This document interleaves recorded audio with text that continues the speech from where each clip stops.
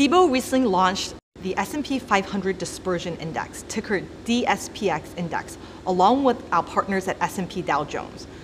Before I go into the details of the new index, I think it's worthwhile to spend a few minutes to talk about what exactly is dispersion and why should investors care. Dispersion, at its core, is a measure of how much stocks are moving relative to each other. For a fundamental equity investor, dispersion is a measure of potential stock picking alpha.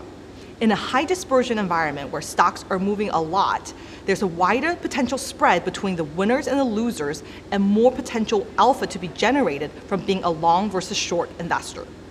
Conversely, in a low dispersion environment where there's not much differentiation between the stocks, it's actually more attractive to be an index investor receiving average index returns. So what exactly does DSPX tell you about dispersion? The key thing to keep in mind is that the DSPX is designed as a forward-looking indicator of expected future dispersion. Just like the VIX is a measure of how much the S&P is expected to move in the next 30 days, the DSPX is designed to measure how much the stocks within the S&P are expected to move relative to each other in the next 30 days. You can think of VIX as a measure of implied volatility, while DSPX is a measure of implied dispersion.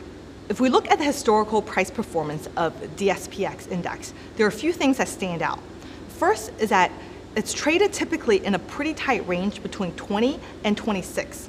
But as you can see in the chart, there are a few extreme values. For example, DSPX fell to an all-time low of 0 in February of 2018 during the Volmageddon episode, right? An episode that was largely concentrated at the index level with very little spillover to single stocks.